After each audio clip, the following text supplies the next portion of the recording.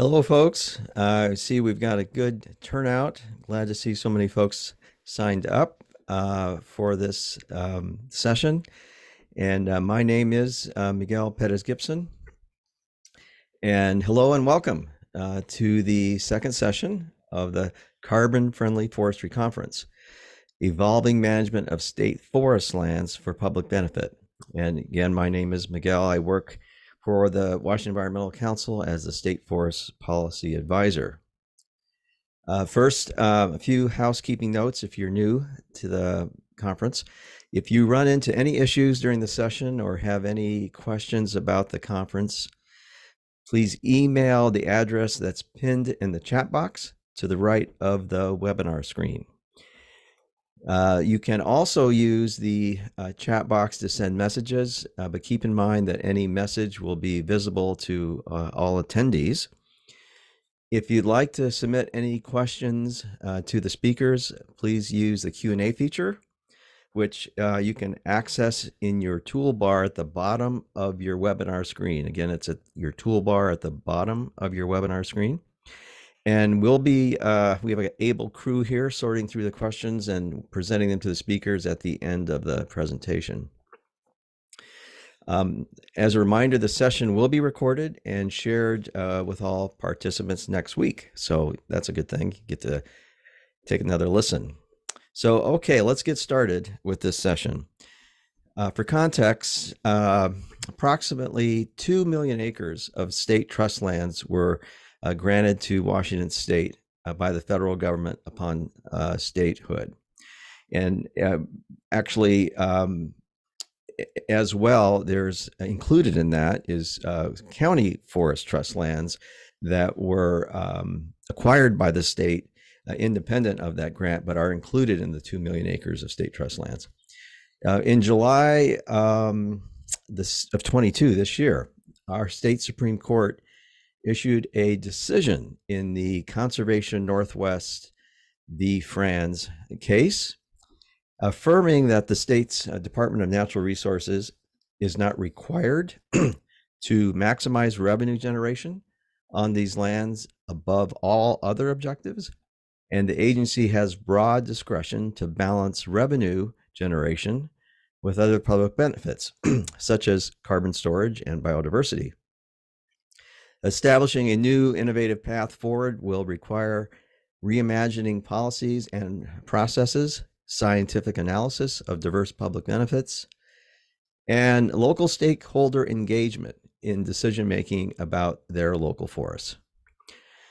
This panel will be advancing dialogue related to this evolution by bringing together three important voices in the evolution ahead: elected county leaders, DNR staff, and technical experts.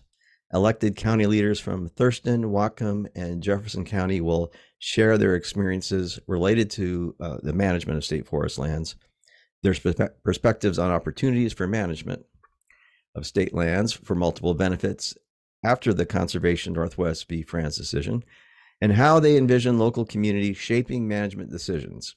A scientific expert will share insights on modeling for the forest management of the future, which includes greater complexity and multi-objective optimization.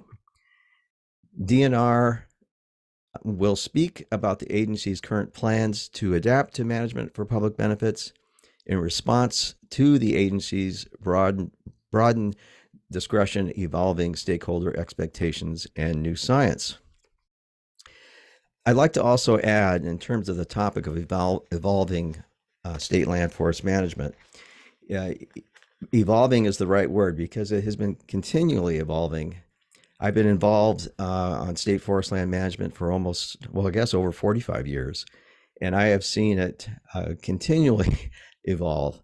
I worked in the old growth forest way back in the day, and I've seen since the passage of the Clean Water Act and the Endangered Species Act, changes in forest practices and changes how forests are being managed today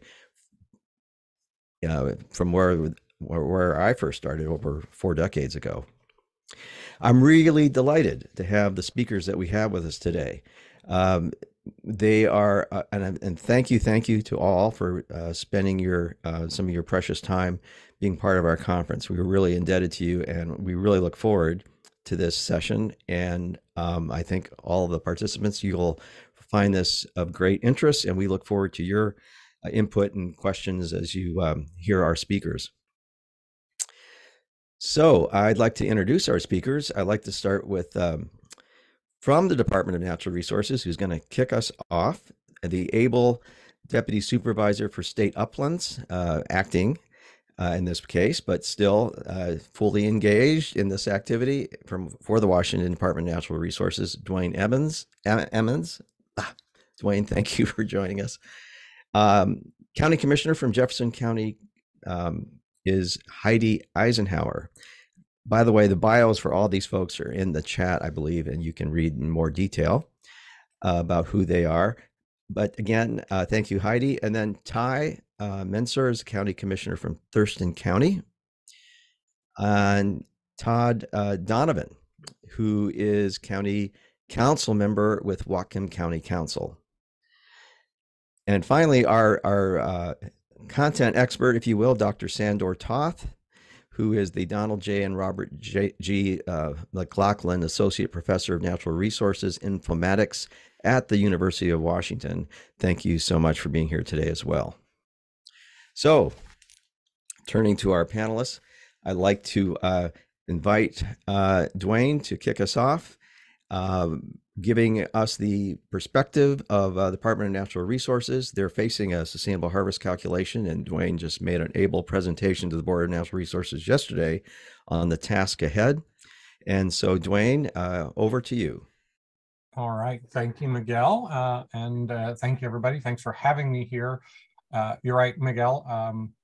We did just do a presentation to the Board of Natural Resources at our regular monthly meeting yesterday. I am going to go through that in a little bit of detail, not in excruciating detail like we did yesterday. I will spare you all of that. And I will try and figure out how to control. I think I know how to control it now. So I'm going to give a brief overview of what we are embarking on for the next sustainable harvest, to give you all a sense of where we are in that planning process. And then how the Supreme Court case, the Washington Supreme Court case, may or may not have changed how we approach our sustainable harvest. So versus the question, the what, where, and why. Why do we do sustainable harvest? What are some of the policies and laws that impact trust land management? And then what things may the department be considering for the next sustainable harvest, and how that works with the State Environmental Policy Act considerations. So first, the what. A sustainable harvest calculation is looking out 100 years, looking at projection of growth and harvest, but then setting a harvest level for the next 10 years. So you're considering that 100-year, lifespan, but then you're only looking at the next 10 years of harvest. The idea is to look and provide a sustainable flow of volume for us, for current and future generations in perpetuity. We also are considering habitat considerations and other objectives, whether those are from the board's policies for sustainable forests, from legal requirements, or other objectives that we don't want to come into conflict with that sustainable harvest level. So the where is on forested state trust lands, on lands that are not deferred from harvest for whichever reason. And a decision the Board of Natural Resources made during the last sustainable harvest was we wouldn't be including riparian volume in that sustainable harvest calculation. The long and short of that decision was because that amount of volume is uncertain. And so we didn't want to guarantee to beneficiaries and encumber the department with a volume that we would be guaranteeing to come out of riparian harvest or riparian restoration thinnings, and then set an arbitrary target that we wouldn't be able to meet. So then again, the where, This is a map of forested trust lands and natural area and a natural resource conservation area, the Morning Star, which is in the green, up in Snohomish County. So when we're looking at the sustainable harvest, we're considering all of the lands that the department's managing, both trust lands and those non-trust lands, those conservation lands. But we're only getting that sustainable harvest volume from the gray shaded areas. We're further only looking at those areas that are not deferred from harvest. So areas like set-asides for our habitat conservation plan, for unstable slopes, for riparian protections, et cetera. These areas that are shaded then in dark green have either are completely deferred from harvest or may only be available for thinning or habitat restoration projects. So in areas of spotted owl, in our spotted owl management areas where we haven't achieved a certain threshold, we would only be doing thinnings to accelerate the creation of structure. The same with riparian areas where we would be doing again, the riparian restoration work. We can do some thinning in there, but we're not doing regeneration harvests in those areas. And so primarily the volume for the next sustainable harvest is coming then from, again, those gray areas that have the full range of management alternatives available. So the why. First of all, it's just prudent land management. As many of you know, the department's certified voluntarily under 2 different green certification systems, statewide under the Sustainable Forestry Initiative, and in our South Puget planning area under the Forest Stewardship certification as well. And so both of those require having a sustainable harvest level. But again, it's just good land management. There is also board policy from the Policy for Sustainable Forests, state statute that requires us to calculate a sustainable harvest, and a business need. It again just makes sense to have a sustainable harvest level that you're working toward. So under that bucket or umbrella of prudent land management, we have to meet those trust responsibilities. We have to look forward at things like climate disturbance, resilience, protect ecological health and habitat, meet those commitments of our habitat conservation plan, of that green certification, and of other policies within the Policy for Sustainable Forests. Then to our fiduciary responsibilities. Miguel touched on a little bit the Conservation Northwest v. Franz case. The very long and short of that is when Conservation Northwest and the other plaintiffs brought a challenge to the marble murrelet decision in 2019 and the sustainable harvest calculation that the board approved also on that same day in 2019, they brought challenge in Superior Court. That court dismissed those claims, and that was then brought up to the Washington State Supreme Court. The court recognized and acknowledged the true Enabling Act created beneficiaries, named beneficiaries, and they also noted that the state constitution reflects that same trust mandate.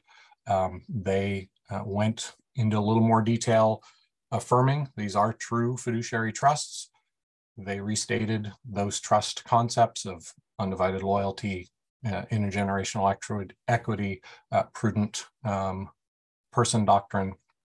But ultimately what they did was they affirmed the lower court's decision.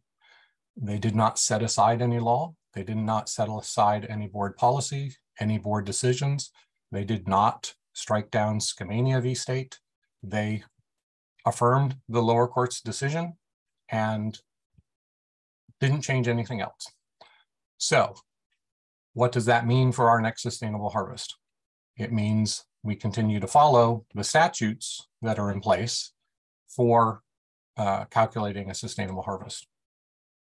The policy for sustainable forests, which is board policy, it directs the department to look at generating trust revenue while providing those environmental protections, social benefits, and other benefits consistent with the duties of a fiduciary. When we argued in the state Supreme Court, we argued that we don't have a directive to maximize revenue. The department recognizes that there's a blend and a balance that we need to strike. And so that was our argument. We aren't directed and we don't seek to maximize revenue. We seek to optimize revenue while considering other constraints. So we're also directed to use our best professional judgment, best available science, sound forestry, and achieve excellence in public stewardship. We're also directed to promote active, innovative, and sustainable stewardship on as much of the land base as possible. So all of these things are then built into our models as we're looking to set the next sustainable harvest level. I'll go a little faster because I know this will get deep in the weeds and we've got a number of other folks that need to talk. This just talks to, we'll recalculate when things change. But here's the statute that directs us to generate a sustainable harvest calculation and provide a sustained yield plan on a continuing basis without curtailment or cessation. So this is the state statute that we have to follow when we're calculating a sustainable harvest level.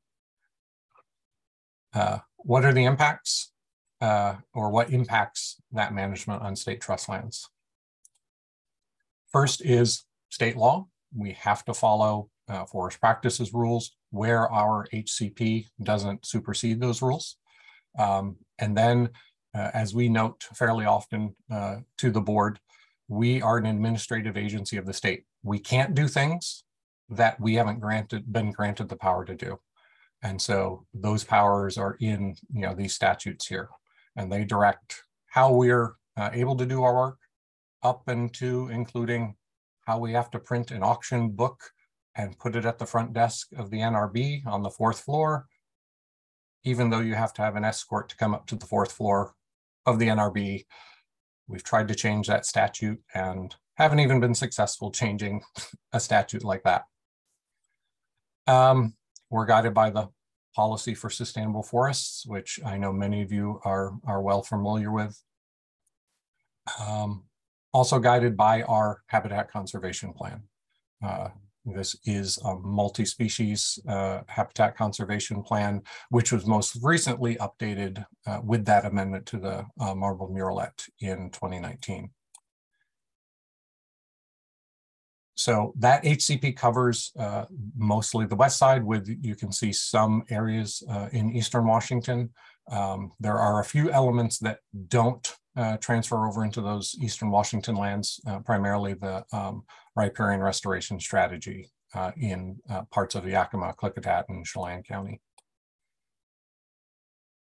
And then we have the Loomis State Forest Plan, which guides our work on Loomis State Forests, the Lake Whatcom Landscape Plan, the South Puget Forest Land Plan, and the Olympic Experimental Forest Land Plan. So we have plans that then further guide our work in those different landscapes. We, of course, have other plans, our 20-year forest health strategic plan, our plan for climate resilience, and a lynx habitat management plan that mostly covers the Loomis State Forest. So plans are not set in stone, and they can be changed. And one of the things we'll be looking at now as we're working through our next sustainable harvest is that's the opportunity when we have that large programmatic EIS and we're doing that large environmental review, is to have new policy concepts come forward. Things like looking even closer at carbon and carbon sequestration, looking at climate resilience, looking at other things that the board, the commissioner may want to incorporate into our sustainable harvest. So that's where we are now. We're kind of here at that part number one, and then we'll be moving through over the next 2 years, the next sustainable harvest, and looking to incorporate new objectives, new policies, new ways of approaching the sustainable harvest. So I will pause there and turn it over to the next speaker. And I see the attorneys on both sides of the Conservation Northwest v. Franz case will relitigate in the comments. And I look forward to reading the chat on that. And you're muted, Miguel. So, oh gosh, Duane, first, thank you for doing a really excellent job in summarizing a really complicated topic. I do want to point out a few clarifying points. The Sustainable Forest Law, by the way, is an example of the Sustained Yield Law of how forest has been evolving in the state of Washington. And that was a big deal when that was passed way back when, not that far back when.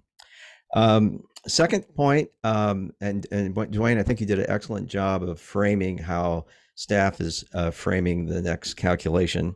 I think, and this is a nuanced thing, but just for a clarifying question of you, I think when I hear what you're saying is that the CNWV Franz didn't require any change in statutes or policies to be in compliance with that decision. But I would say further, as your last slide shows, with respect to policies, the board could entertain maybe a broader set of policies, for instance, if they so chose, if they wanted to look at older forests, extension of rotations, they could look at that. If they were interested in, say, policy on what you do with parcels that are in communities where there's a community interest or neighborhood issues, they could entertain that. So I think, would you agree that the board has maybe more flexibility? I say maybe more more flexibility in how to write new policies, looking at carbon or other things than they may have had in the past.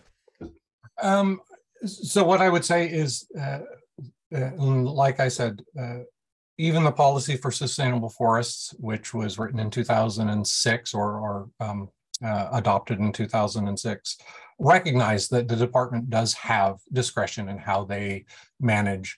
As we said, we don't claim that we have to maximize revenue regardless of other interests. We have in that policy currently, and we give our field staff that discretion to look at visual quality, for example. If we have areas that are a significant area that may not be in something like the Columbia Gorge, scenic area, they're able to design a timber sale to leave more leaf trees for visual quality. We can increase the size of buffers where we need to. We can respond to those community concerns. Similarly with, working with counties and county governments, we've worked with all of the commissioners that'll be speaking today on, issues like this. Sometimes we don't agree, and we do say that we can't just set that timber sale aside. We can't just, set 3,000 acres aside to respond to, community concerns, because we do have a fiduciary obligation. But we can work with communities, work with community groups, work with, other elected officials on,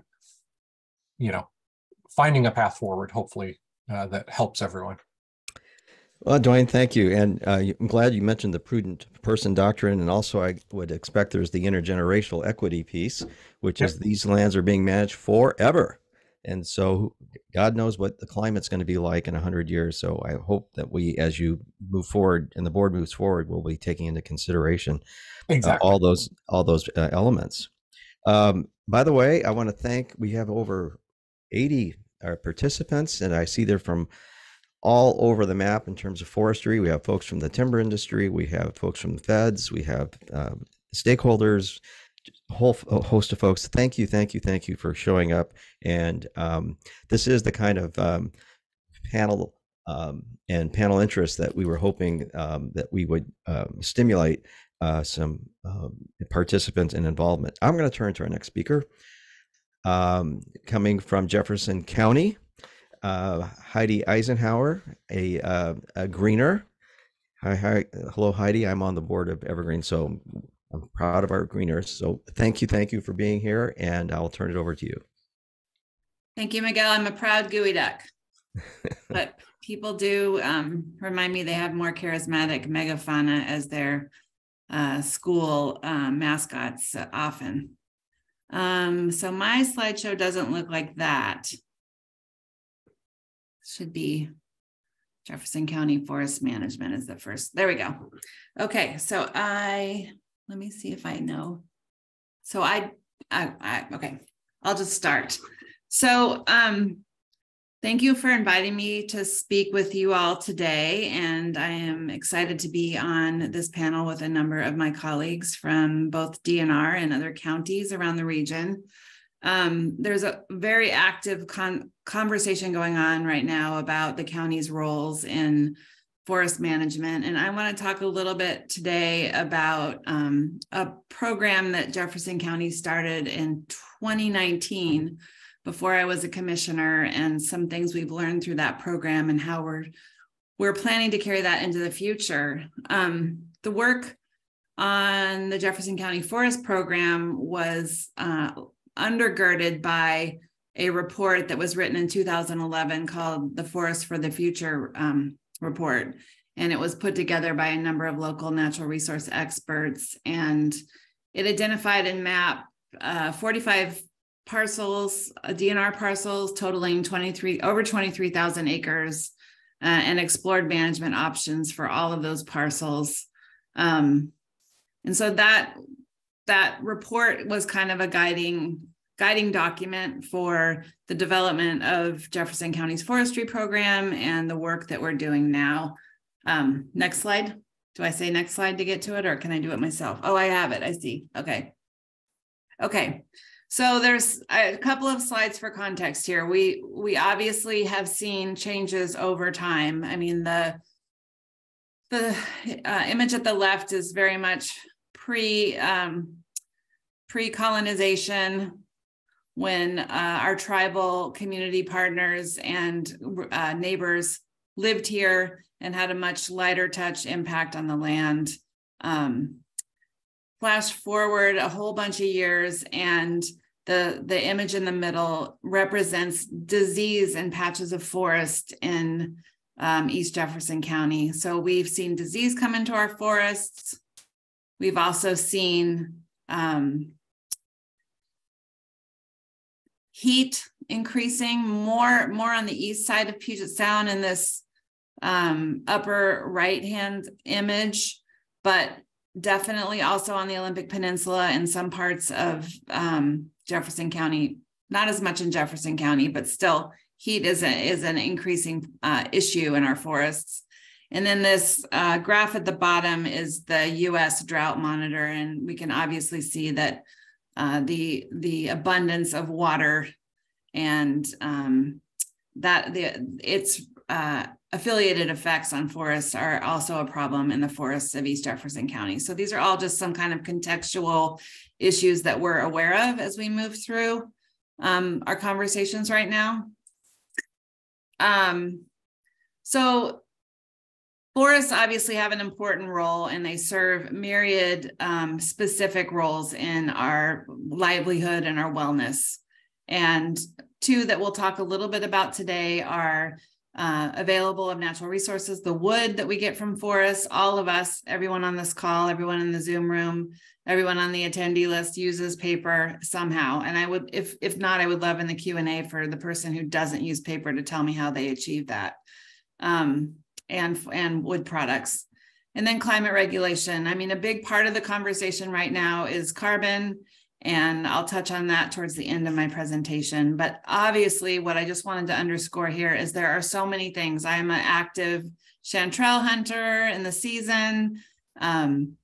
You know, I live near the shore and see firsthand the importance of forests for flood protection.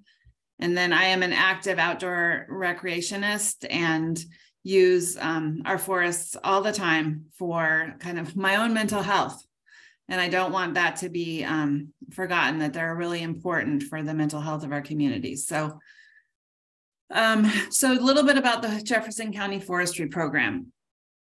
In 2019, we started with a feasibility study just to say, what would it look like if Jefferson County managed some of the forests that we own for forest health improvement and ecological restoration. So we undertook a pilot project, and I'm going to show you an example of one of our pilot parcels in the next few slides. So I'm not going to go into detail here, but we undertook a pilot project looking at forest health improvement and ecological restoration through selective thinning, and also kind of engaging recreational allies and understanding how we might expand access to some of our forests by doing some thinning and recreational planning activities. So currently, within the land management suite of tools,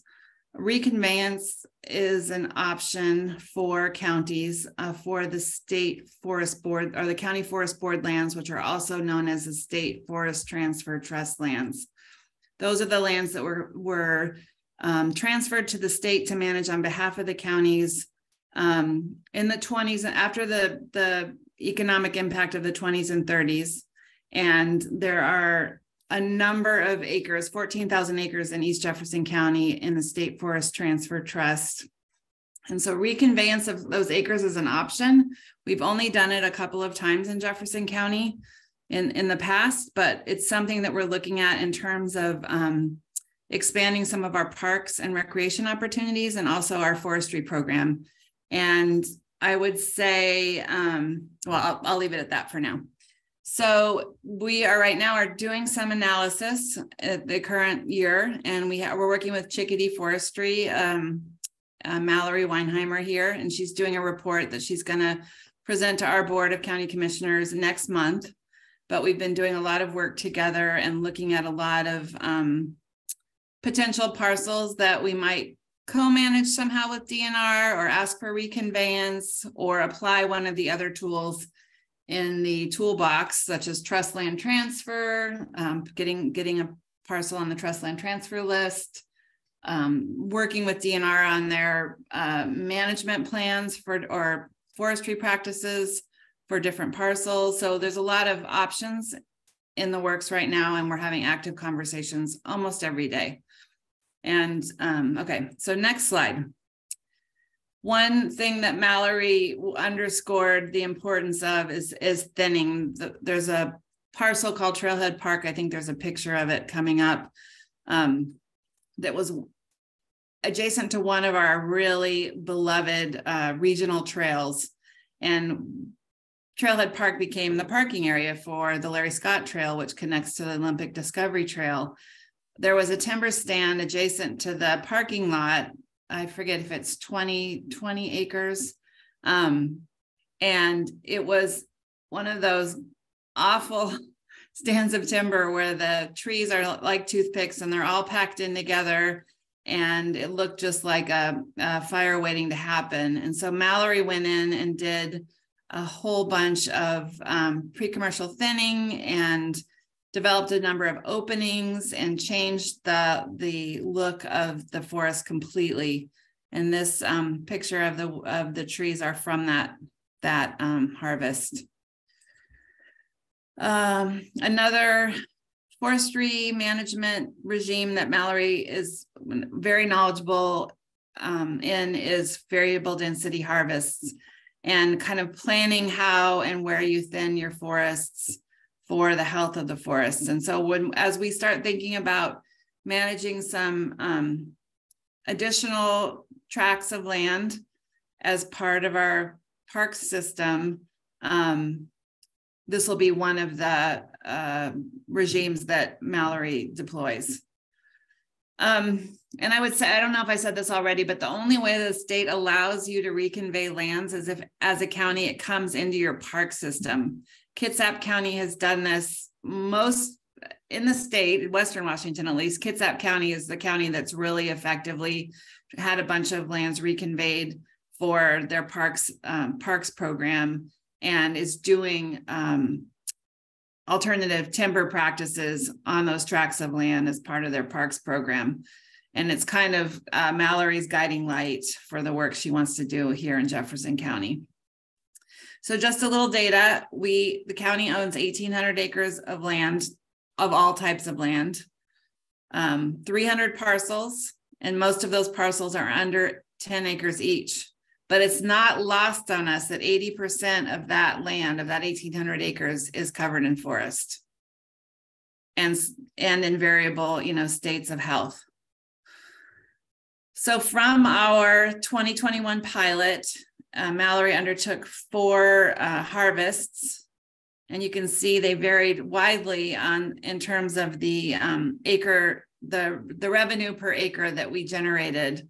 The one I was just talking about, Trailhead Park, was the hardest harvest she did.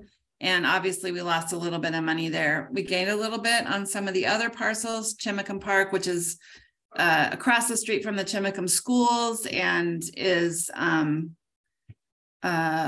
used to be a campground. It's been closed for a number of years, but it's also a park there. That one was more financially lucrative. So, we're looking at, with this report that Mallory's working on now, kind of doing some analysis in advance of future harvests that we might do to see what kind of revenue we could project. And I thought there'd be no way that I could use 15 minutes, but I'm feeling like I might be going over. But anyway, I will just keep going. Just another minute or so would be great. Okay, this is Trailhead Park, the one I was talking about. So the photo on the left is before the harvest. The photo on the right is after the harvest. And you obviously see there's more openings and more light getting into the forest floor. You see some of the coarse woody debris on the ground. So picture speaks 1,000 words. This is Chimacum Park, the site that I talked about a second ago, and some of the data about that harvest. And it was also featured in the Portland Airport as a model project. So now we're working with DNR. It started with a conversation that happened in the beginning of 2022, where we asked DNR to slow down on some timber sales in Beaver Valley, which is coming into the county off of the highway. I don't know if everyone knows where Beaver Valley is. Anyway, there were 2 timber sales. We asked them to slow down and if we could have some conversations, which we did. We told them that we were interested in knowing more about the carbon project and potentially being considered for early inclusion in the carbon project. And then we're also talking about a number of different management strategies that we might do in collaboration with DNR or after reconveying some of the state forest transfer trust lands back to the county. And I've already mentioned those before, and I can share these slides with anyone. But it's not lost on us, and it's a guiding principle at this point that not just the way that we manage lands for Jefferson County, but also the larger conversation that longer rotations keep more carbon in the forests. And that's Mallory's whole premise in her management of some of our Jefferson County parklands is longer rotations, let the trees get bigger, keep the bigger trees on the ground. And so this is a guiding principle in all the conversations and the work that we're doing together right now. We are looking at we're looking at a number of DNR parcels. 2 of them are depicted here. One is adjacent to county land. I think it's actually this parcel. And then this is this parcel off Cape George Road has a piece of old growth in it here, just south of Cape George Road. And then a number of other stands that have been harvested in the last, I'd say, 6, 10, and 40 years. Heidi, I'm going to ask you to sum up as quickly as you can. Okay, getting to the end. I won't go into the Cape George. There's a lot of details about Cape George. We did find 300-year-old trees in Cape George, though. Another area that we've worked actively in partnership with DNR over the years is the Dabob Bay Natural Area, which is in the south part of the county and is a wonderful area to come and visit. And if you want to, let me know and I can show you how to get in there. Great. And then we have, as I mentioned, talked to DNR about being included in the carbon project. And this was our the phase 2 map that they delivered to the county earlier this year. So that's my last slide. Sorry. Thank you. Very impressive.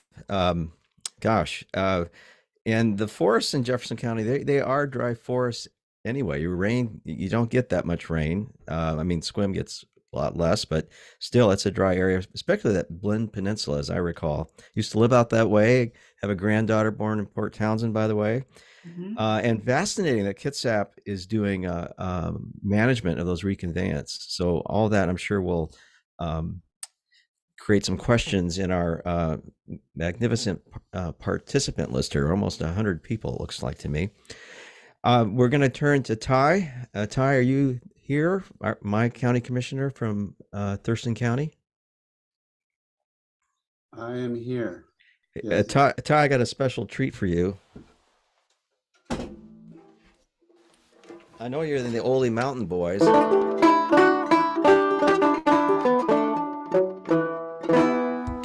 So there you go.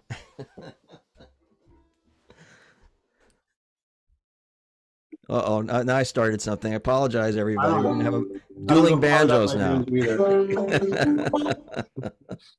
Okay, Ty. Thank you. Welcome. Thank you. I had 2 slides only, and I don't, yeah. And I'll just let you know when I can stick through. So thank you for inviting me to be part of this and sharing. I'm just going to share kind of how Thurston County has gotten involved through community input, moving this conversation forward in our county. You know, we have, show that first slide, just to give folks an overview if you're not familiar with Thurston County. Oh, I can control. I saw, oops. There we go. Awesome. So here's our county, and we have 3 commissioner districts that run north to south in thirds, and I'm the commissioner for the western third. And as you can see, the green is Capital State Forest lands, which is the concentration of most of our state lands are there in Capital State Forest. So they're all in my district. But when I ran for office in 2018, took office in 2019, I knew nothing about management of these lands and how it was done. I was focused on county issues. It had not come up in my campaign. I was never asked a question about it. I really didn't know about the trusts and the history, really, I mean, other than just very superficially. So, you know, this was the case until this came to my attention first in the fall of 2021. So about a year ago, there was a cut called Oracle, where a group of citizens who live, it's really close to the eastern edge of that green area you see on the map.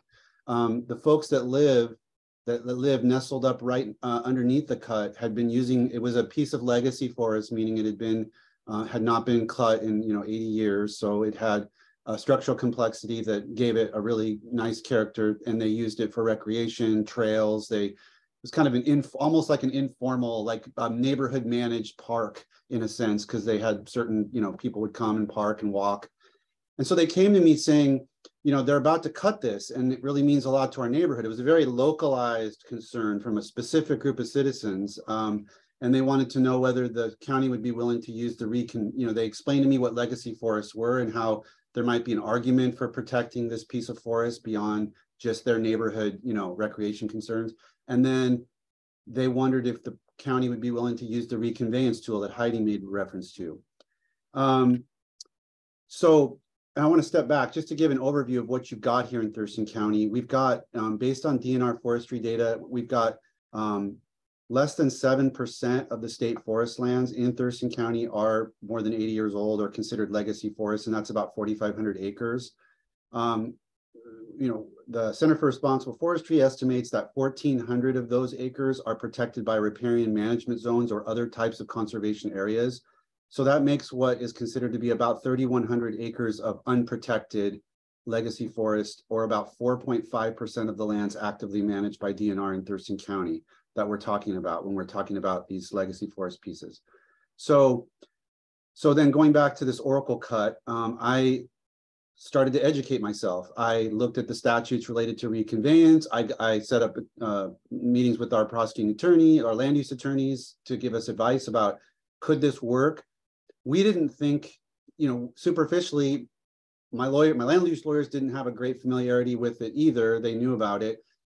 The statute says, 7922-300 says that when state forest lands acquired from the county are needed by the county for public park use in accordance with the county and state outdoor recreation plans. We didn't think that necessarily applied in Thurston County because we weren't sure. Thurston County is on a totally separate point, woefully underfunded in our parks. I mean, we always make the joke that, not joke, but we always make the point that the city of Lacey has like 40 park employees, Thurston County has like 4.5. So the idea that we were going to take over, you know, we didn't have a forestry program going like Heidi described in Jefferson.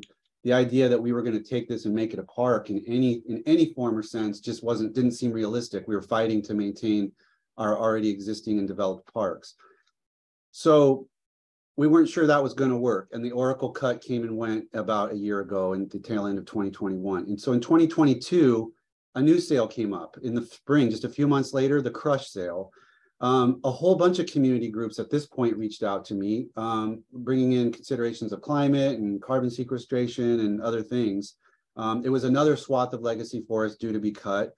And so they asked me to send a letter asking to kind of slow down or oppose this cut. You know, I didn't have a lot of time, and I still didn't know as much about it as I have learned now. But I looked at the data and what I could gather in a few days and put it together a letter saying that this was we're still interested in our legacy forest pieces and not targeting those in the cuts. So that letter, I don't know who got a hold of it, but I have to just tell you, nothing I've done as a commissioner in 4.5 years has created the outpouring of support I got from the community by me sending that letter. So I knew there was a ton of community interest, like relative to any other issue I was working on. So I knew I really needed to dig in and learn what Thurston County could do to try to meet the community's concerns on this. So that kickstarted my learning process about the trust and the forestry management through WASAC and Timber County Caucus and conferences. I've gone to everything I could go to and read as many documents as I could. And around June of this year, our Board of County Commissioners got involved. And so if you can go to the next, or actually I can go to the next slide, great. Okay, so I was contacted by the Center for Responsible Forestry, and whether this map is exactly accurate or not, it's the best shorthand that I have to kind of show you what the community concerns were and what's going on. So let me explain this map for a minute, and then I can talk about what the commissioners did. So the county transfer lands that Heidi was talking about that are eligible for potential reconveyance are the yellow, and the blue would not be outside, would be outside of that. So in my estimation, and then the black, the red are legacy forests, but the black are planned timber sales, and they largely, as you can see, overlap the red. So if we were trying to save all of these 3,100 acres of unprotected legacy forests, we'd be trying to save all the red scraps. And as you can, I say scraps because that's presents a challenge for us, is that, you know, it's not a contiguous block of forest that we could, you know, try to develop a program and reconvey and protect. It's really scattered because of the way cutting's been done over the years. So it creates a challenge for us to know how to go about doing this. And we've got 4 sales scheduled for the next 6 months that involve pieces of legacy forest. So the community is really like there's a high level of urgency among the groups that are working on this in Thurston County, because there seems to be a very aggressive schedule of cutting the swaths of our Cal State forest that would be considered legacy forest. So I was presenting all this to the county commissioners, so they were on, so they would know what's going on and if they wanted to support me or not, you know, support this. I'm sorry, I just have to get my light back on.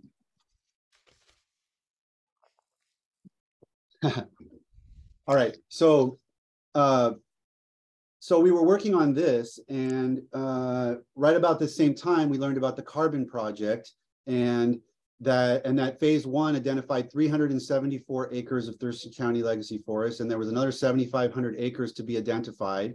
And we thought, well, gee, if we could, you know, some communities may want this more than others, and if we could get our legacy forest acres included to a large extent in the phase two of the carbon project, it might be a win-win. We you know, DNR wouldn't have to change anything, and we could, you know, meet the community's desire to have these pieces preserved.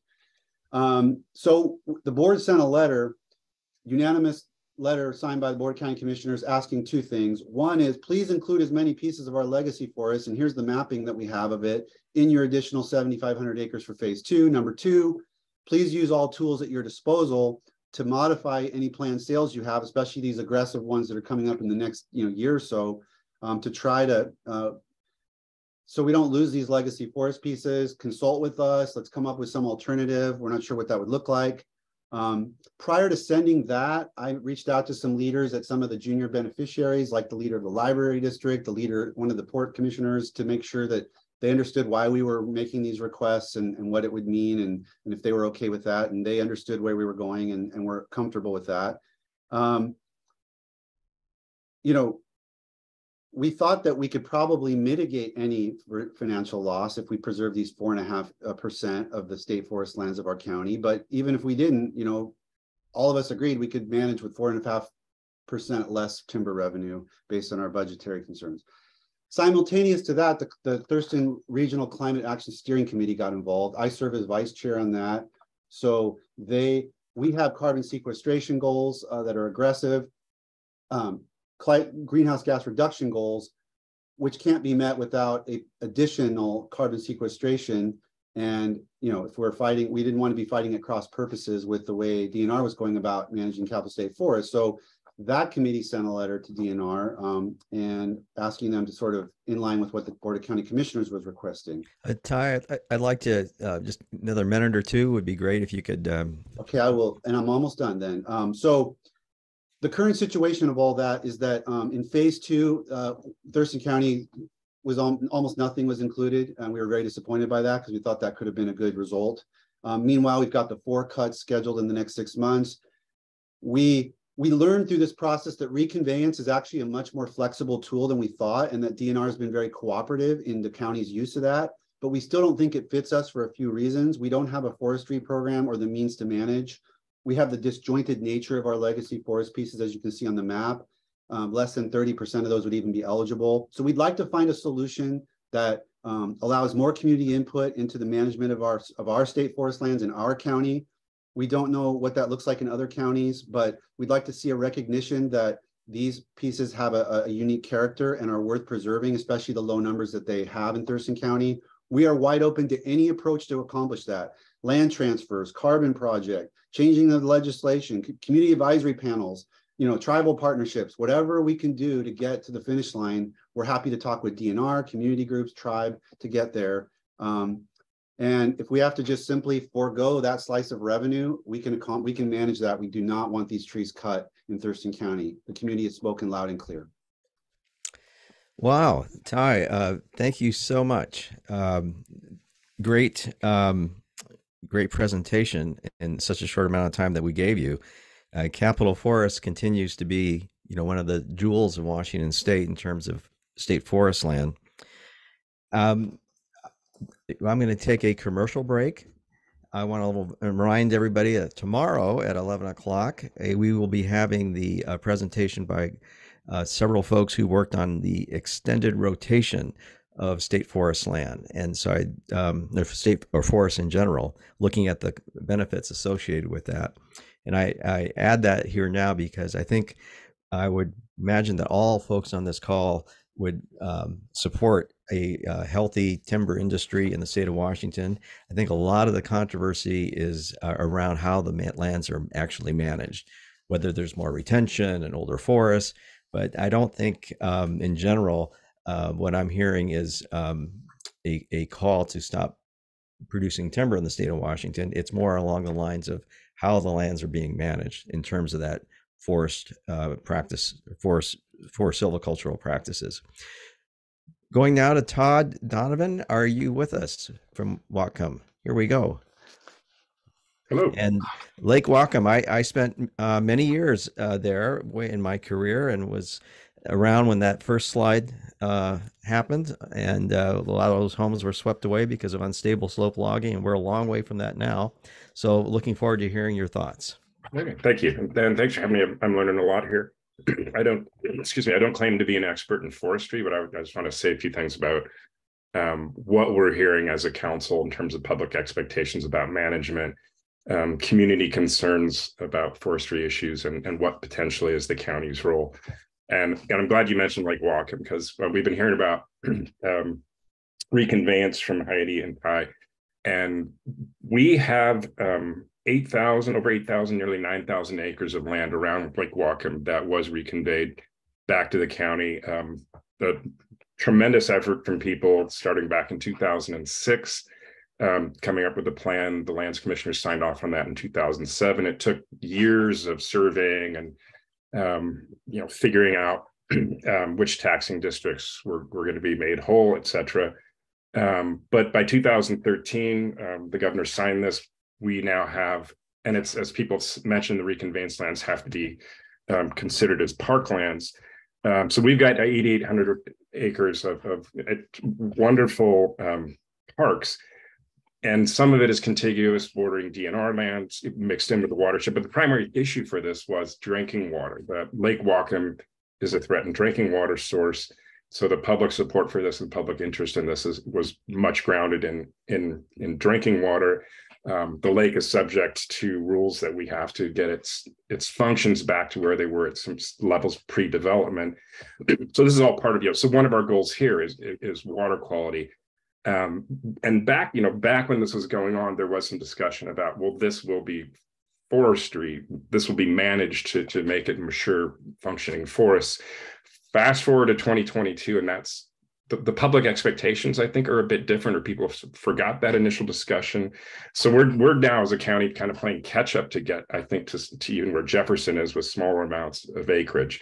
But I started with the Lake Whatcom thing because that's a whole bunch of land that we're still trying to work on management. The introduction, the Lake Whatcom landscape plan was managed, and this is how DNR interacts somewhat with the local government here in terms of timber sales. That's 20 years old, and I think when we are hearing people's concerns today about timber sales and forestry in the watershed, our ability to respond to that and incorporate those concerns are maybe out of sync with that landscape plan. So that's something we're hearing discussion about potentially changing. And I'll fast forward to 2022 as an example of this. There was a 50 acre sale proposed last year. The Bessie sale that was in the Lake Whatcom watershed. Not a huge sale, but it went through the process of that landscape plan. The interjurisdictional committee of city and county staff people that went through, and there was a lot. We had a lot of controversy, all sorts of timber sales, but this one in particular is in the watershed. So council writes a letter to DNR. There was a lot of pressure to just say, please stop this. But could it be considered for legacy forests? Could it be considered in the carbon project? The pause button was hit on that. So that creates these public expectations going forward now that council can write letters to DNR to stop any timber sale that doesn't fit public expectations about how DNR land should be managed. And I'll fast forward a bit to the same year. The Box of Rain sale, which I think is named after a Grateful Dead song. Some foresters have told me this. But up, not in the drinking water watershed, but in the Nooksack watershed, we are getting a lot of public pressure to do the same, play the same role, and take those public concerns to DNR to block that sale, or to get it into phase 2 of the carbon plan.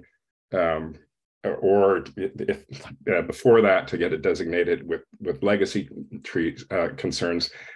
So that's all going on in terms of what we're hearing about from the public. At the same time, the county is actively acquiring more forest lands in addition to those 800 acres in the watershed. We've recently completed purchases in the South Fork Valley, Stewart Mountain, 500 acres of a planned project that might come out to 5,000 acres of commercial forestry that abuts DNR land, with the goal of another management goal that is important locally here, which is stream flow, protecting salmon habitat, meeting treaty obligations in terms of stream flows. And we have legal obligations and treaty obligations to be able to do that. And with all these things, the questions come down to, like, how should those reconveyance lands in the watershed, the drinking watershed, how should they be managed? How can we incorporate local folks into doing that, recognizing functions just beyond just revenue? We're investing. There's a lot of local money, conservation future funds that are going into some of these purchases, tax credits that are going to some of these. But you add 5,000 on top of that 8,800 acres. We're talking about a lot of land. Just last night, actually, no, it was this morning, because we were meeting till 2 o'clock this morning. We gave a tax status on a purchase that our conservation future funds had aided the Whatcom Land Trust in acquiring over 1,000 acres of commercial forestry, the Skookum Creek Nooksack drainage, again, with goals of salmon habitat, water quality, and the public concerns are locally, like, these are our tax dollars, these are our goals. How do they mesh with DNR, and what's the role of the county, and be able to have more of a say about how these lands are going to be managed? But if you start adding up this acreage, we're getting to 15,000 plus, more than that, where we have acres either reconveyed back to us from DNR or purchased that are adjacent to DNR, that we have sincere public pressures about changing the role or having some kind of co-management role. And I think we heard about this from Thurston County, about what can we do as a county to respond to concerns and to implement our goals in terms of our climate action plan, our goals in terms of our comprehensive plans, our goals in terms of drinking water quality, our goals in terms of, as I mentioned, treaty rights and salmon habitat, and our long-term planning goals related to all those things. The public expectations today are different than what they were 20 years ago, whether we're talking about the Lake Whatcom watershed, or we're talking about stream flow and these other issues. That's I didn't have slides. I think I said earlier, I was not going to use too much time here, but to kind of give you a sense of, like, so we have all of these acreage, and we don't have the kind of forest management plan that Jefferson County has. We are just kind of now in the stages of discussing, will we hire a county forester or contract with somebody to help us do these things, and put that person in a new office of director of climate impact effects. We're just starting these discussions now, but part of that has to be that how much co-management can the county have with our own lands with DNR, but also with all of these lands they're adjacent to DNR lands. Those lands, the way the DNR lands are going to be managed, affects the ability for our plans with the lands we're acquiring or being reconveyed to us in terms of how they're going to meet our local goals. And it's not just Whatcom County. The city of Bellingham is also, they've bought a lot of acreage of land in the watershed as well. So that I'll kind of leave it at that and put that out there. But I guess that my main points are, the public expects things that are probably inconsistent with a lot of the present management practices as much as they have been advancing, at least here in Whatcom County. We have, there is the fiduciary responsibility that DNR might have with the lands they're managing. We're spending a lot of local money here that are creating public expectations about how our lands are going to manage and how that's going to overlap with how DNR is managing their lands. So, how do we do that? I hope we can hear more about that. What does this require? State law changing? That may be where we need to go. And it's not just those lands I've mentioned, but of the DNR, a lot of the lands that DNR manages here that are straight DNR lands, the taxing districts that benefit from those, Whatcom County is a large one, as well as all these other taxing districts. Like, how do we incorporate them more into decisions about long-term goals for managing these forest lands? So that's where we are as a county. In some ways, we're way ahead in terms of acquiring the forest land. We're maybe behind in some ways in terms of planning for how they're going to be managed. So that's what I got. Thanks. Oh, okay, I'm back. Thanks. I ended quick.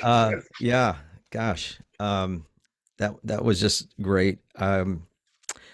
Let's see. I want to just make a couple comments here before we move on to Dr. Tóth. First of all, thank you for the county commissioners. Thank you for being electeds and going forth and serving your public.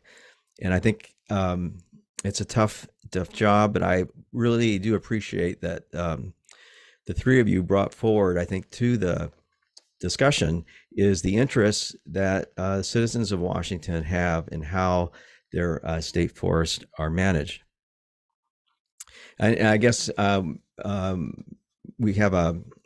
have an active team here help supporting me. I understand there's been a lot of discussion in the chat, and I just wanted to point out that reasonable minds may disagree on the interpretation of CNW v. Franz. But I think everyone agrees in the broader notion that the court did say that DNR does not have to maximize revenue generation. So how that's interpreted can be up for debate, but how that is what the court said, and that the court did say that there was broader discretion that the department could use. Again, caveating that with undivided loyalty and all those other trust principles. I do have I want to address a direct question to me from my friend Matt. Miguel, didn't the Thurston County Commissioner, I guess that's you, Ty, just state he did not want these trees cut in Thurston County? It seems inconsistent with a diverse bidder pool of success for timber industry. I think you're right, Matt, and I kind of missed that. So I apologize, Ty, if I mischaracterized what I thought you said. I do know, though, from working with people who are involved in the legacy forest, some of your constituents, Ty, that their broader concern is about clear cutting, basically, and different types of silvicultural management would probably open the door to their consideration of having some management of these lands. So I think we'll move on now to our next presenter, who, again, we're very grateful to have Dr. Sándor Tóth, an expert in the field that he is going to be presenting to us. And also, thankfully, for all of us, he chairs the technical advisory committee that the department has put together. I think it was actually a request of the timber industry to create this group who are going to be advising DNR on how to put together a sustainable harvest calculation. So, Dr. Tóth, we look forward to hearing from you, and please take it away. Well, thank you very much, Miguel. Thank you for the group for inviting me to this discussion. I did not prepare slides. I have a couple of visuals that I might share with you as this conversation proceeds further. So I decided that within the 20 minutes that I have here, I would like to talk a little bit about what I do, why I'm being called an expert in multi-objective optimization of natural resources decision-making, and perhaps give you a few examples of the work that I had done in the region, the Pacific Northwest region, that pertains to to this expertise. And I would also like to share with you some details about my work as a technical advisor to the DNR. And I have a long collaboration with the DNR, so I will share with you some of the projects that might give you an idea as to how I can help these groups moving into the future as they collaborate with the Department of Natural Resources. So, so what does multi-objective optimization mean? So I work with models. I build models that can aid forest management or natural resource decision making in situations where there's conflict between the management objectives that the different stakeholders, user groups, etc., articulate towards the decision maker, the decision makers. So I try to build the models together with the stakeholders and the decision makers in such a way so that they would understand exactly how the model works, so that there would be a trust in terms of the value of the results that these models provide. And so whenever I collaborate with, whether it's a national forest or a private landowner, the city of Seattle, etc., we have the first step as the first step that I attempt to do in the process of capturing the objectives and the constraints and the concerns of the stakeholders in these decision models is to understand exactly where they are coming from. And I don't want to underplay the importance of understanding the objectives and the concerns of the decision makers, because what goes into these mathematical models really has a big impact on the value and the trust we can put into what the model produces. And so I also want to emphasize to the group that I do not decide what the stakeholders' objectives, constraints, and concerns should be like. My job is just the modeler. How can those concerns and objectives be best captured in a model that would help us quantify the trade-offs that are behind those objectives, those management objectives. And so I would like to also emphasize to the group that sometimes it's not clear in advance whether or not two different interests that are being communicated to the decision maker, to the land manager from stakeholders, it's not always clear that those objectives are going to be in conflict until we do the analysis. And so that statement might be surprising to some of you, but it does happen. And so another value that these modeling exercises can bring to the table is just to show you how much synergy or how much conflict there might be between or behind these management objectives. And so I believe that the better understanding and the quantification of these trade-offs is helpful to the group in order to converge towards a compromise management plan if there is no win-win-win-win-win solution to the problem, which is very rare, by the way. It's very rare in natural resource management to have a win-win, everybody wins.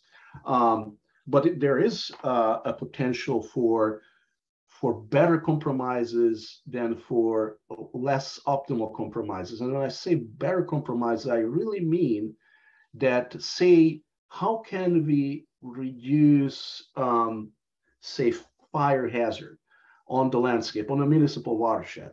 How can we reduce fire hazard by a certain amount, but at least cost to, say, the total area of a certain habitat type, old growth forest patches, etc. So I work with models that can map out these kind of quantitative trade-offs with regards to managing land for multiple objectives. And so a couple of examples, a couple of very recent examples. I've worked, we just finished a project with the city of Seattle. Cedar River watershed is a municipal watershed of about 95,000 acres that provides the city with water. I've worked with the city and the stakeholders and different user groups to build a model that would identify optimal management plans for those 95,000 acres for the next 8 to 20 years, subject to 13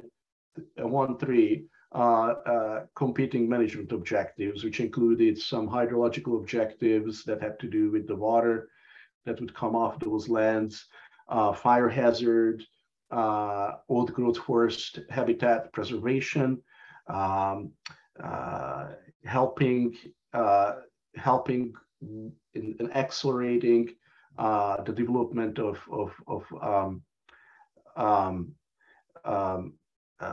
late settled stage forest structures, etc. So this is just one example of what I've did close to where we are here in the Pacific Northwest. I have projects in Alaska on the Tongass National Forest. I'm actually working with them there on the Prince of Wales Island, where we try to figure out how to find the best balance between allocating different management actions or no actions or restoration actions to parts of the land in such a way so that the different management objectives that are communicated to the forest from local communities and beyond are best achieved. And some of these objectives include subsistence hunting, objectives related to the creation of forage habitat for deer, recreational objectives, timber for local mills, etc. And so once again, in these projects, I do not define what management objectives the stakeholders should have. My job is how to translate those, how to best capture those objectives in a rigorous, structured modeling framework that would tell us, hey, if we want to put this much emphasis on this objective versus another objective, this is how the management plan going into the next, say, 100 years should look like. And when I say management plan, the management plan that these models produce are spatially explicit and temporally explicit. They show which actions or no actions should take place across the land for each, let's say, polygon that represents a forest stand or a management unit. If we were to define the balance between these objectives this way versus that way. I do not decide how much weight should be placed on the different objectives, but my models do show what the trade-offs are if we switch those weights across the entire weight space. And so that's what I mean by quantifying the trade-offs.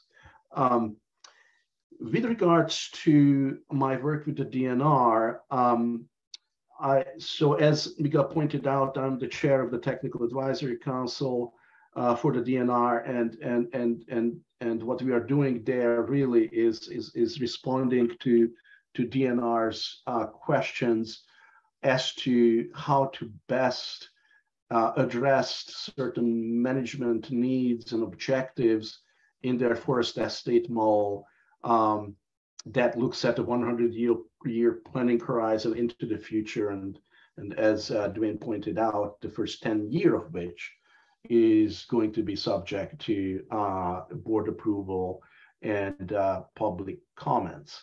But even before I assumed this role in the Technical Advisory Committee, I've reviewed the DNR sustainable harvest calculations in the past.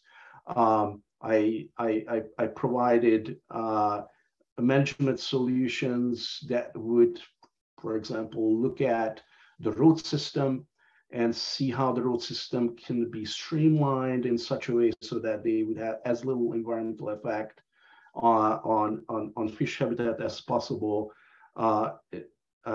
etc. With regards to reviewing sustainable harvest calculations, what I've done in the past and then what I'm available to do in the future is to go through the internal policies of the organization, whichever organization it might be, looking at the statutes.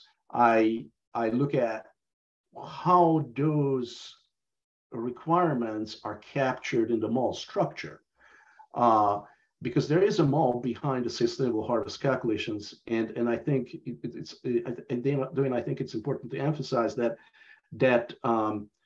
sustainable harvest levels, those numbers don't just come, from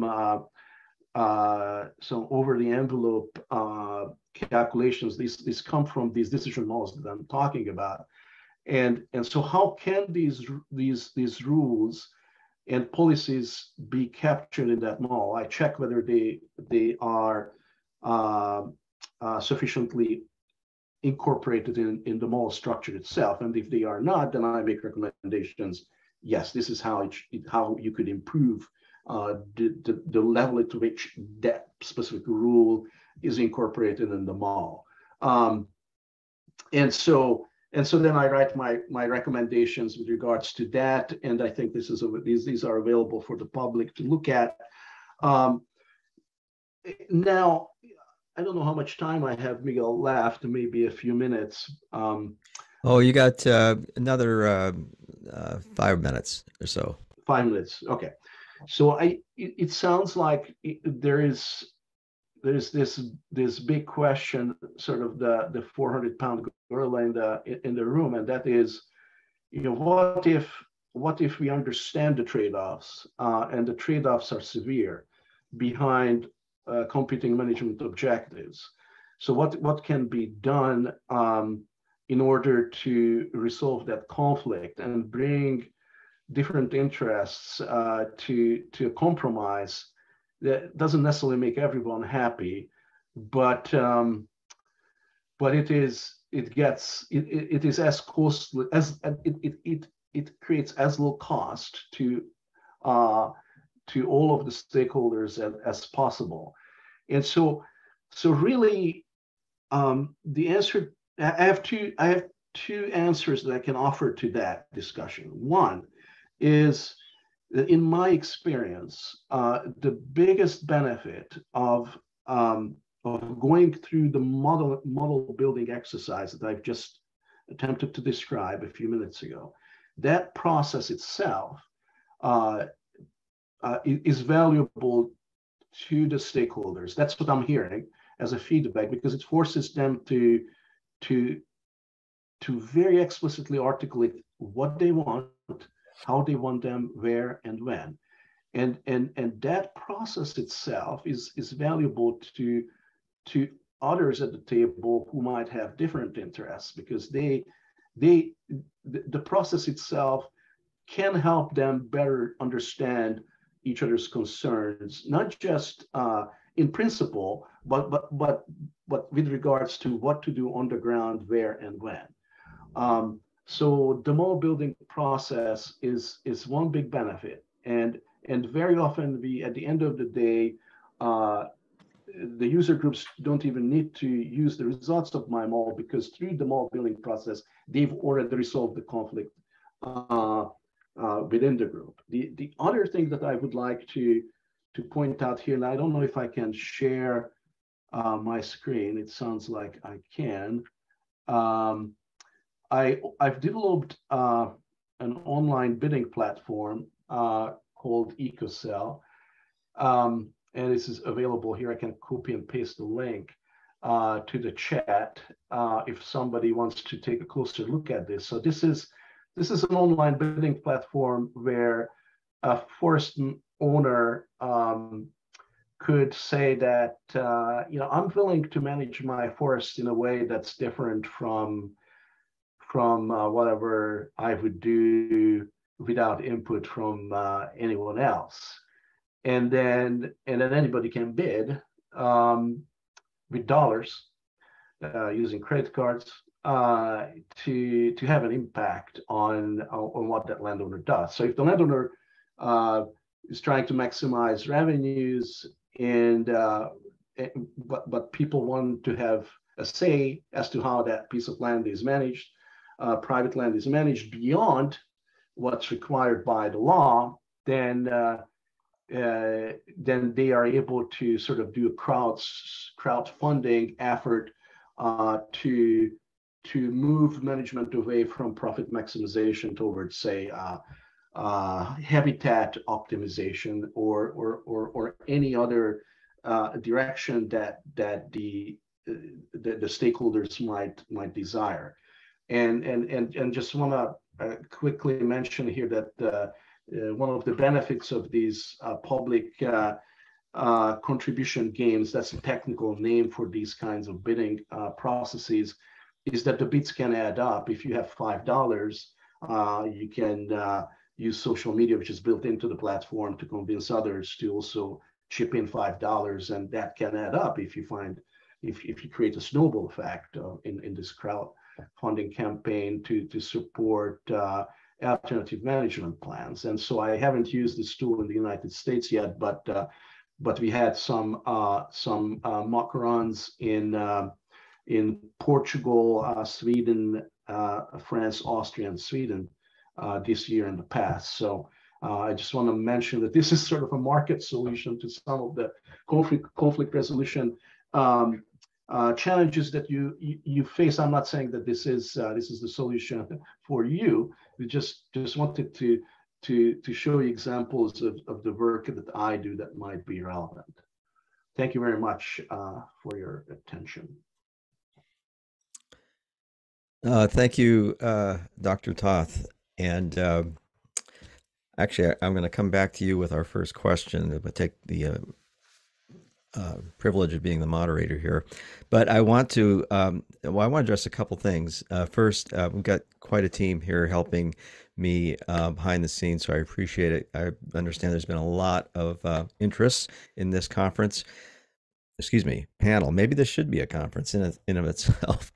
But we've, I guess there's a few themes that are coming up. SEPA review, incorporation of carbon, county reconveyance, code management, DNR's carbon offset project, lots of interest in all those. We're going to put together some questions that sort of try to capture the themes that we're seeing. Let me just say, and I see that Ty may have to leave at 1:20, so we'll keep that in mind as we were asking our questions. So let me scroll here to, okay, great. Dr. Tóth, just yesterday, the board adopted a resolution. And in the resolution, they've directed the department to, I'm going to read part of it here. I'll try to abridge it, but to use available inventory data in a multi-objective optimization to explore the implications of incorporating, but not necessarily include, additional objectives into this next harvest calculation. The additional objectives may include, but are not limited to, stored carbon, watershed production, fish and wildlife habitat attributes, ecological functions and values, associated carbon sequestration, forest health, landscape structural diversity, and local community economies. As well, they want the department to explore and include specific alternative harvest techniques, which may include but are not limited to various levels of tree retention and alternative thinning regimes, etc. So given that new direction, what are your thoughts from the Technical Advisory Committee? Is DNR capable of taking that on, this this calculation? Is there modeling up to this? What changes would you see needed, and is it possible with what's being asked? Yeah, so the DNR is currently using an industry standard modeling framework called Woodstock, and this Woodstock model is the model that creates the management plans going into the future 100 years, and the first 10 years of those decisions are revised by the reviewed by the public and the Board of Natural Resources, and they have to approve that. But then the DNR reruns that model every 10 years. Now, so this model is, I have to say that this is an industry standard. There's a lot that can be done with this model, but the model also has some issues, and those issues are technical in that how much spatial specificity can be derived from the management planning recommendations that come out of this model, and to what extent can the model address complicated objectives. So, for example, I've in the past worked with conservation organizations where the objective was not just maximizing, for example, the amount of habitat for a certain species in need of protection, but also the spatial structure of that habitat, connectivity, contiguity, interior area of the habitat as opposed to edge habitat, etc. So with Woodstock model, these kind of nuances are hard. It's hard to capture them.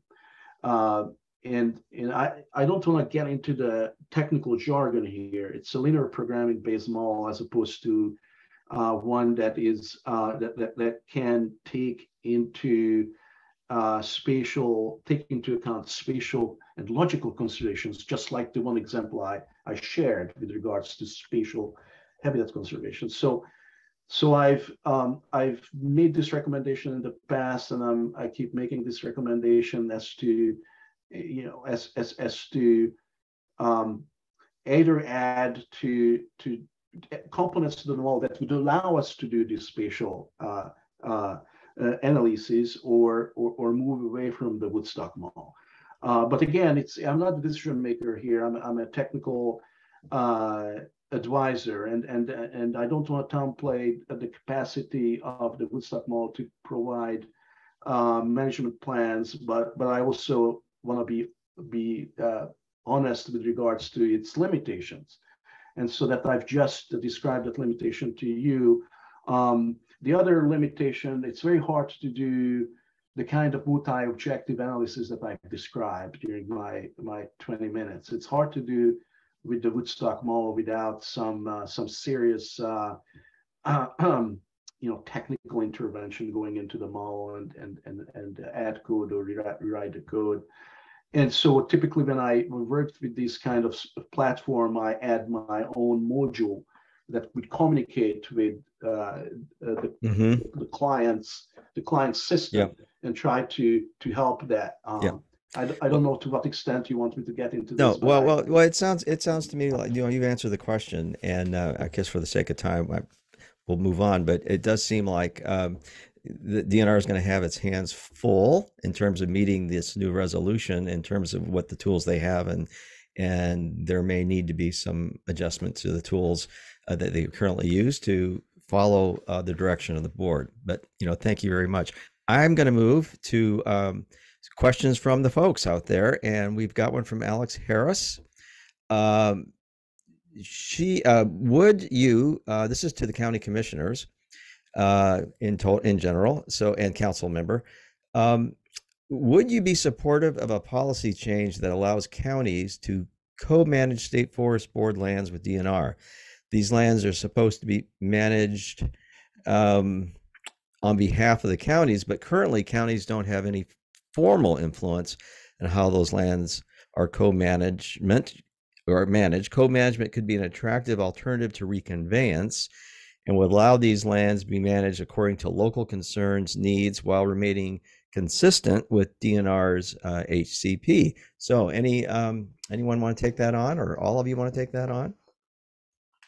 I'll just say absolutely. That's from Commissioner Menser. Thank you very much. Yeah, I'll agree. And I mean, how we get there is maybe the bigger question. But co-managing lands that DNR can now manages, but I also say, and having some collaborative relationship with how we manage our own lands that have either been reconveyed or that we've been purchasing to coordinate a lot of these areas that are contiguous, that are DNR or that are county and that border each other. I guess to you, Heidi. Yeah, I would just add that in our letters to DNR earlier in the year about the Beaver Valley sorts and Pennywise timber sales, we posed that question. Collaborative, we called it collaborative management, which is co-management, but we said we would be interested in developing collaborative management strategies with DNR, and they came back very open to that. So we're now in the process of working with some of the staff in our region to talk about what some options are for some parcels in East Jefferson County, and are kind of tiptoeing down that pathway. But there are, as Todd just said, there are more questions than answers on what collaborative or co-management means. Is reconveyance actually more efficient or a better strategy for DNR and the counties? These are all overarching questions, but we are already in the process of working with our DNR colleagues. And I always think that developing relationships with your local land managers should be a really important priority, and something that, I prioritize coming into my role as commissioner. And instead of starting out in an adversarial stance, starting out, how can we do this better together? And so I'm a little bit sometimes an over optimist, but I think my optimism gets me down the road in a lot of cases, and I feel like it probably will around this question. Thanks for that. And you do have a dedicated group of DNR field foresters out there. I'm sure you've worked directly with the district manager in Straits. Yep. Really smart guy and really trying to do the right thing. So, but has to work within the policies and directions that they're given. But yes, they're a great bunch. So for the commissioners, what support do you need from the state and stakeholders to help meet your goals for state forest land management in your community? Well, because I'm unmuted, I'll just start out. I saw another question in the Q&A about, changing the law for reconveyance.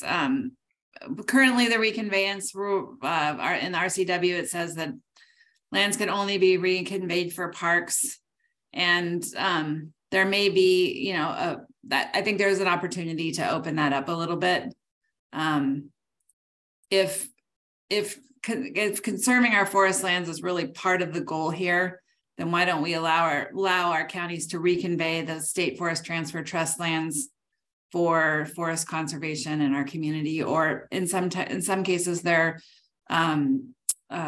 recreational resources that are not necessarily part of our parks department, but maybe a larger regional recreation resources like the Olympic Discovery Trail.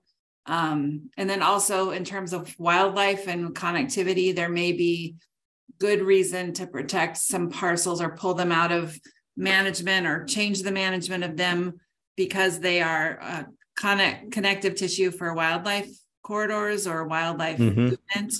And so I think there are other reasons other than just pure vanilla parks to consider bringing lands back into county ownership and management. Yep. Councilmember Donovan, go ahead. Yeah, because that as soon as you call it a park, it creates public expectations that are going to be very different than managing a forest. And if there was a way to brand some of those reconveyances as different, but the public expectations that come with calling something a park make discussions about forest management in that park challenging. Yeah, I totally agree with you. And well, that's another topic for discussion, but a conservation park or a forest conservation park or something along those lines might help you get along there. Duane, you're not off the hook. I'm going to direct a question to you. Yep, your mic is hot. We see you. You're still here. Thank you very much. I know you're busy and for participating with us. But at the end of your presentation, you mentioned new policies, new ways of managing state lands at the end of your presentation. What might these look like? How could they respond to the local interests we've heard about from the local leaders who presented today? Your thoughts? Yeah, no, that's a good question. Really, as we're embarking on that next sustainable harvest, we'll be looking at things that we've heard and things to respond to some of the things we've heard from county commissioners, from WEC, Conservation Northwest, and others. We're currently looking at things like climate resilience, how you incorporate climate resilience into the model and the modeling. Like I said, we're looking out 100 years. We're then looking at what to do in the next 10. But how do you then have that long-term look on something like climate resilience? As I think you said, the climate is going to be different in 100 years. I think we all know that. And so how do we, as a prudent trust manager, ensure that we don't see catastrophic loss? That's one of the things in the policies for sustainable forest, right? How do we address forest health, address potential west side forest health issues? But then there are the others, in those societal and those changing societal expectations. So how do we try and incorporate things like that? I think I meet with Commissioner Eisenhour more than I do with our own commissioner. Heidi and I are collaborating on so many different things, from great. Trust land transfer to encumbered lands, to carbon, to looking at can we collaborate more on the county trust lands in Jefferson County. And as you all see, it's a complex issue, and you have a number of stakeholders. People like reconveyance, but there are tribes who do not like reconveyance. Mm-hmm. That's right. We have lands that we have wanted to actually transfer to the city of Bellingham, and the tribes are very opposed to it, not because it's not a great idea. The land, they think, no, that's great. But the large reconveyance in Whatcom County, they are opposed to that because it affects their tribal treaty rights. And again, so all of these issues are complex. And so it takes a lot of talking, a lot of meeting, a lot of collaborating to get to those solutions. And I was, yes, and you might have tribes that may differ on that. One tribe may say yes. You will have 3 tribes that all have rights or interests in that area, all disagreeing. The same with junior taxing districts that all have differing opinions, as Commissioner Eisenhour, I think, knows. Commissioner Ty, I wanted to get back to you. I want to make sure you, on the co-management question, if you had any thoughts for Thurston County, how that might look. Well, a couple of things are connecting here, and I want to, so we're not as interested in reconveyance, and I tried to answer that in one of the chat questions, but given that only 30%-ish of our land is that type of eligible for reconveyance, county trust land, or whatever it's called, and we have no resources or history of managing. We're not looking to be in the board in the business of managing forests. We'd rather DNR, they're the experts. We'd rather they do it. But we're hoping to have this. When I say co-management, I'm thinking about input into the evolving community concerns that we're seeing in the light of when local jurisdictions are out fighting climate change and creating plans and investing money and resources. I can't tell you how many dozens and dozens of hours and thousands and thousands of dollars, tens and tens of thousands, hundreds of thousands of dollars that our counties put into this. We don't want to be working at cross purposes with a whole other set of interests and management strategies, because forests are a key part of all of that. So, I only have a few minutes and I have to excuse myself, but a couple people in your Q&A asked, what is a legacy forest? And since I use that term a few times, and where is it in the policy? I want to address that because it connects to this question. Legacy forest is a term that's being used to describe forest pieces that are like 80 plus years old before like modern clear cutting techniques were in play. And so the argument is they're they're a little bit more diverse and structurally complex and have a chance to sort of regenerate into a more old growth like state in a shorter period of time. So we should be prioritizing this. Now, what I learned in the phase 2 conversation for DNR at another presentation I was at was how many different things that they were juggling. And we knew they were juggling like a lot of priorities. We said, we know you're juggling these things, but we just want you to know that our legacy forest preservation is our top community priority. But then I learned that, they were trying to manage, the different swaths that connect to like spacing things out in time and over space to minimize economic impacts. I mean, there are a lot of things they were doing, and I understand that, and that was a juggle. There may not have just been any way to make the puzzle fit, but one of the people asked, where in the policies or in the law is legacy forest? And it really isn't. It's a thing that people that scientists and community folks are looking at and saying, we think this should be recognized as something, so that's kind of where, from my perspective, the conversation or the debate, is from Thurston County. If we can get a recognition that these swaths of legacy forest have some value, carbon sequestration and other things, a whole list of things, then we think we can have a better conversation about prioritization of the cuts. I mean, we're not saying don't cut. We're not, somebody asked, yes, aren't you saying that we can't, isn't that going to kill it? We're talking about trying to preserve 4.5% of our lands in Thurston County through a priority, but DNR is juggling so many different things that it's been making that challenging. And I get that, but we'd love to be engaged. And it sounds like we need to follow Heidi's path and get Duane on speed dial and have those conversations. Well, thanks for that clarification, and I appreciate your involvement. We're going to shift topics. So here, move over to a question from Steve Erickson.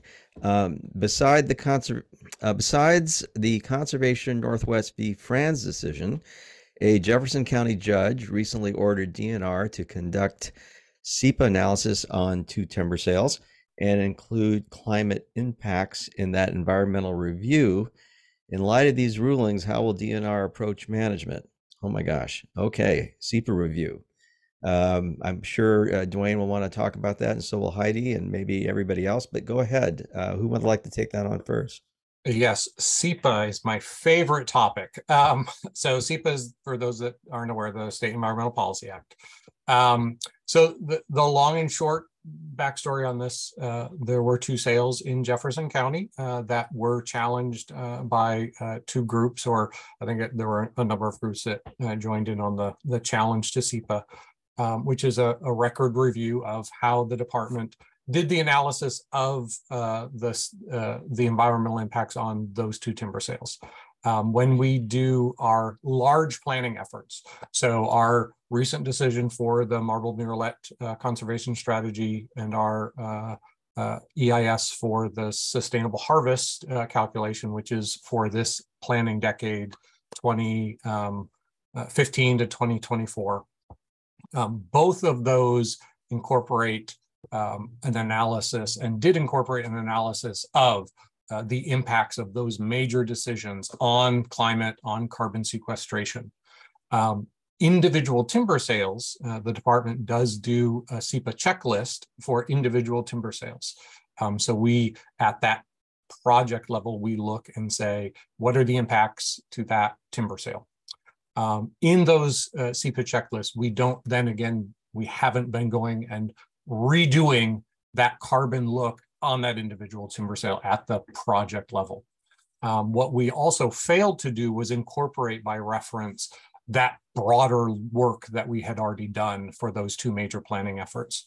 The judge, because the judge ruled from the bench, we have the transcript of that, but we don't have the actual order yet.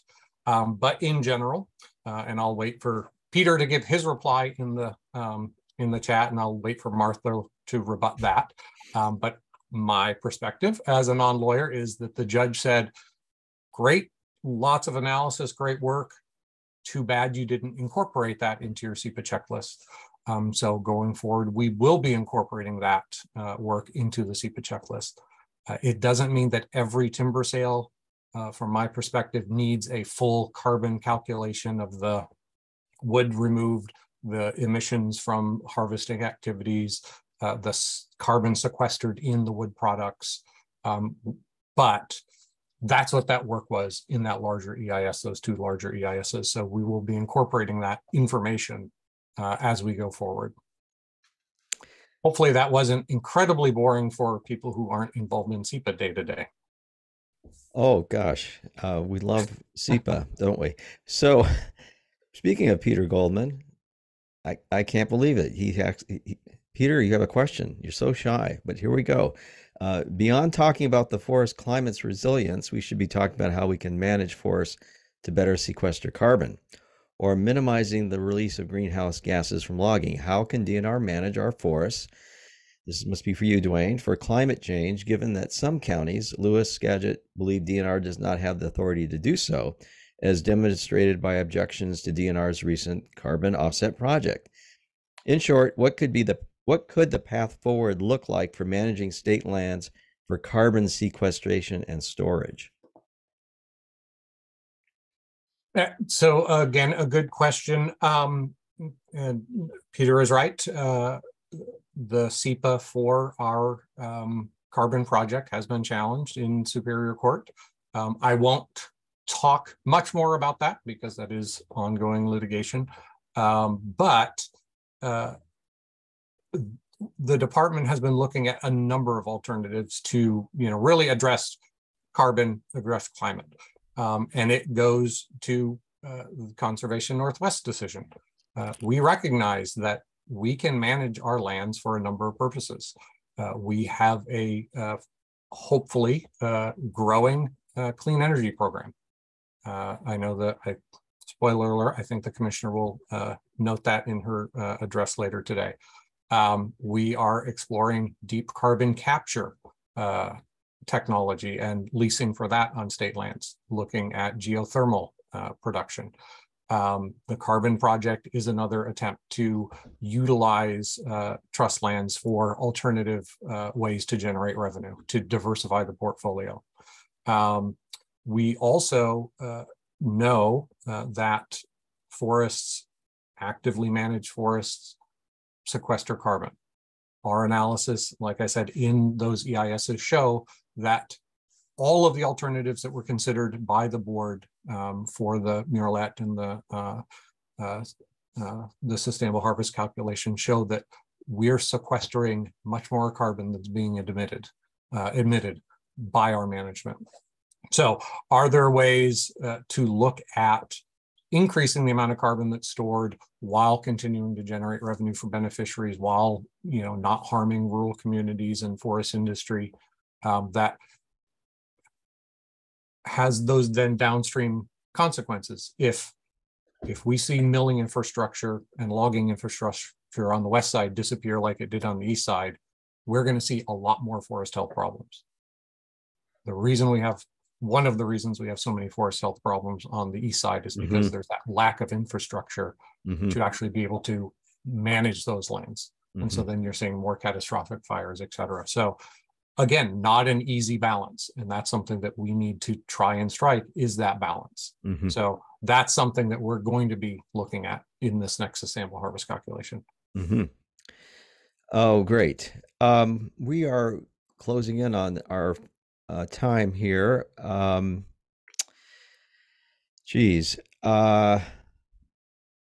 I'm looking at my questions. I'm going to get to this one in a second. I just wanted to, again, point of personal privilege here.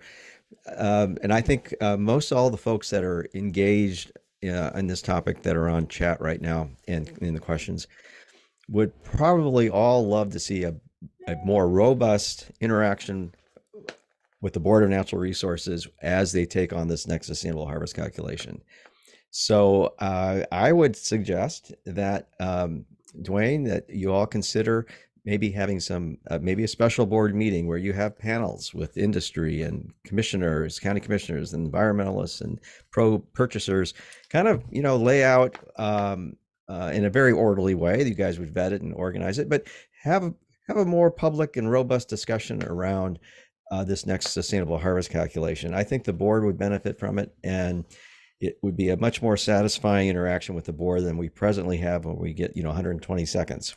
So that's my commercial. I'll put it out there. So I've got a question here from Steve Andriga. I hope I pronounced that correct. As a second generation practicing forester for nearly 40 years, I've watched the ever increasing complexities of active forest land management, resulting in a dichotomy of issues.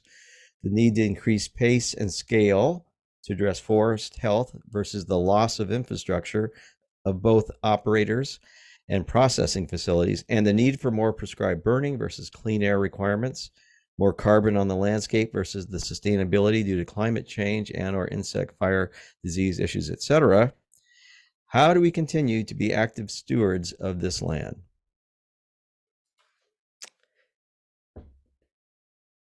And I think I may pivot that question to Dr. Tóth. You might be able to better describe the discussions. If you could summarize sort of the controversies, or not controversies, but perspectives that you see being brought forward in the advisory committee, how people may look at this question differently, what you've seen as chairing that committee. Yeah, so with regards to the question about polarization of issues, and I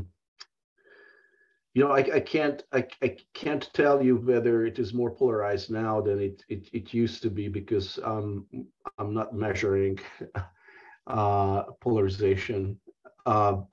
But I based on my experience when I work with stakeholder groups that have different interests, we often find that when you get down to the details and you talk about the explicit details of what to do or what not to do on the landscape and when, we often find that maybe there isn't as much conflict between those interests as we might initially perceive, just based on the rhetorics and posturing, etc. So this is not to say that the environment is less polarized now than it used to be. What I'm trying to articulate is to actually sit down to the table, work with the decision makers, work with the other groups, face each other, and use people like me to try to translate those concerns into a structured, rigorous framework that could that I would like to believe that would be helpful to you in order to manage those conflicts. Well, thank you so much, and I think we will end on that note. I want to remind folks that the next session starts in 30 minutes at 2:00, and the topic will be 4 climate tests for durable wood products. I will end the conference panel, excuse me, and thanking all of you for participating. And on a positive note, I think we are evolving and have been evolving as forest land managers and people who enjoy the wood products and recreation and the wildlife that Washington's forests provide all of us. And as a measure of evolving, I'll quote when the notion was put forward the legislature as whether or not to take your county forest lands and reforest them. The governor then, Martin, said, someone who would plant a tree, what, are they crazy? I mean, that's ridiculous. So we've come a long way from that comment and where we are today. So, and that was, I guess, a testament to the involvement of the public and how we all treasure these lands.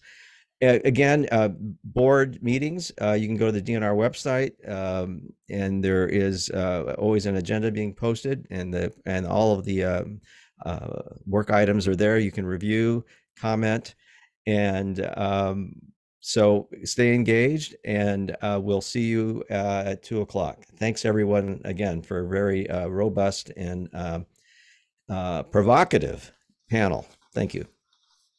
Thank you. Thank you all.